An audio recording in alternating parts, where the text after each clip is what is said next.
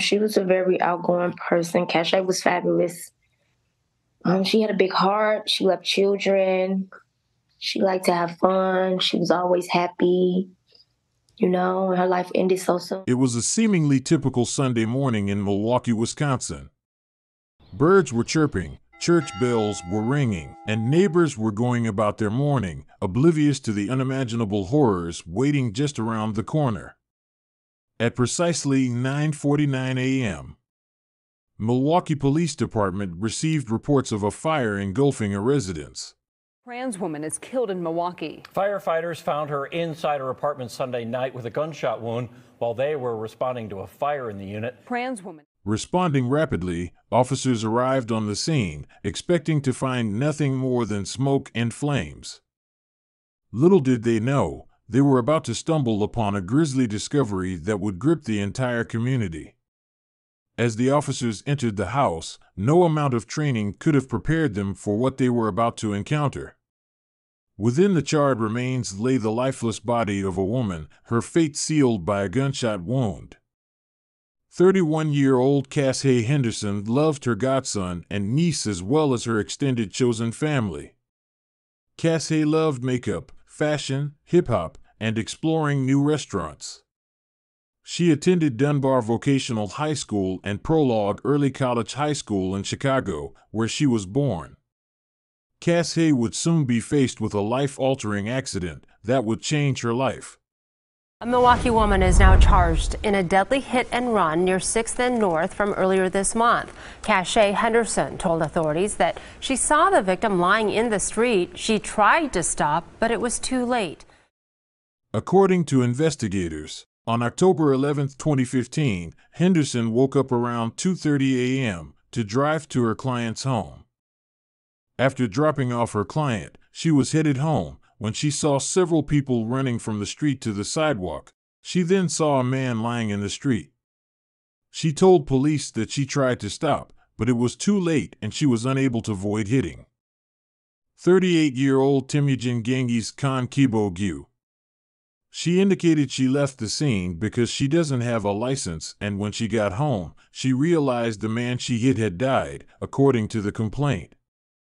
Henderson said she found someone to drive her back to the scene, and when she got there, she saw that the man's body was still there and realized he was dead. That's when Henderson says she lost it. The following year, 2016, Henderson was sentenced to serve 30 months in prison and 36 months extended supervision with credit for 157 days served. This tragedy inspired Cashay to turn her life around. For 5 years, she was affiliated with the Milwaukee-based group, Sisters Helping Each Other Battle Adversity. Also known as Sheba, it is a group of powerful Black transgender women who provide meals for underprivileged trans women, mentorship, leadership development, HIV prevention, and so much more. Things were looking up for Cashay.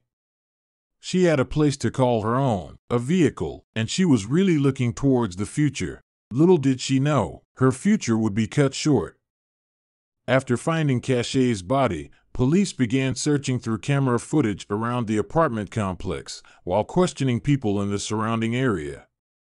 A witness told authorities that when she went to bed around 1 a.m., she did not see Cashay's car parked in the lot. A friend of the witness, who stayed the night, told authorities she woke up from a loud noise that she thought may have been a gunshot around 5:30 a.m. After falling back to sleep, she was woken up again around 7:30 a.m. by the smell of gas. 30 minutes later, the apartment began to get smoky, and when she looked out the window, she noticed Cashay's car was suddenly parked in the parking lot.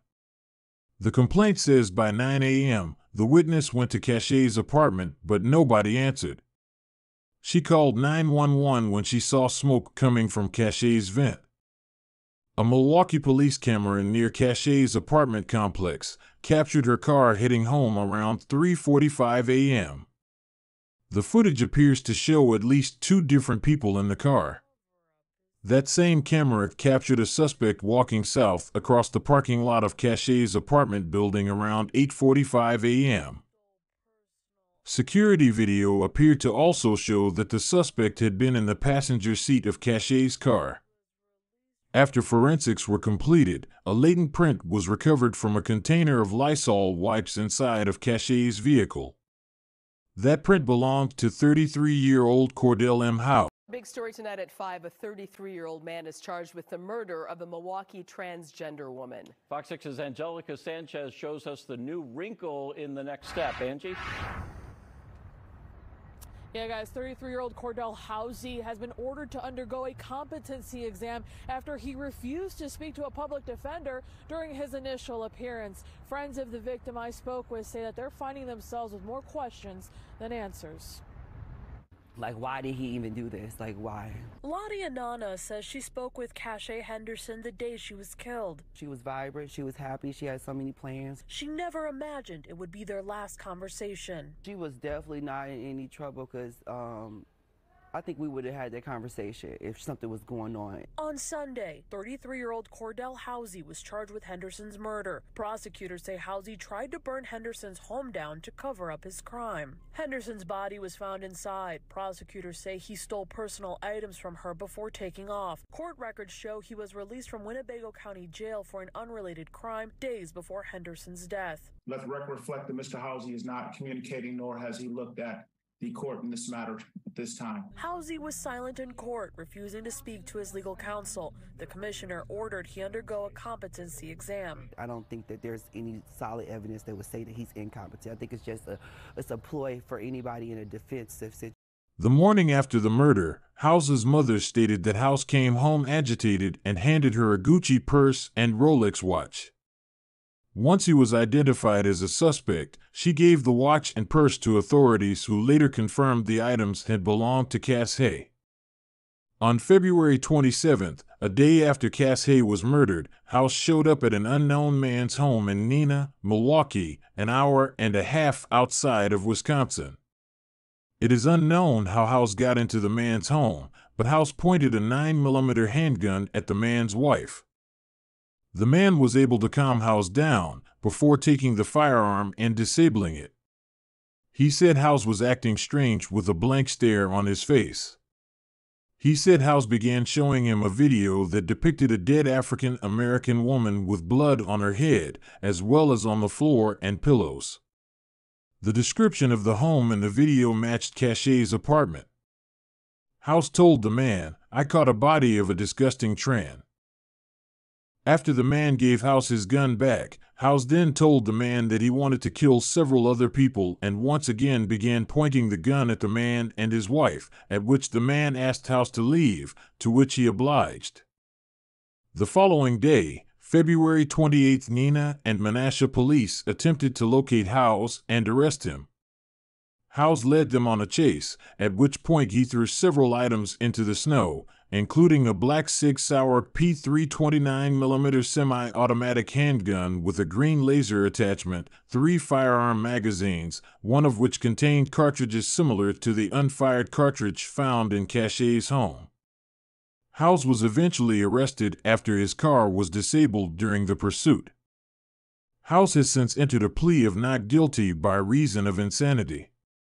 If House is convicted, he could face up to 85 years in prison along with a $25,000 fine. Cashay was the third black transgender woman to have been murdered in Milwaukee in the span of 9 months, which sparked fears of there being a serial killer in the area, hunting down black trans women. Prior to her death, Cashay posted on her Facebook that she was thankful no one was writing "rest in peace" in front of her name.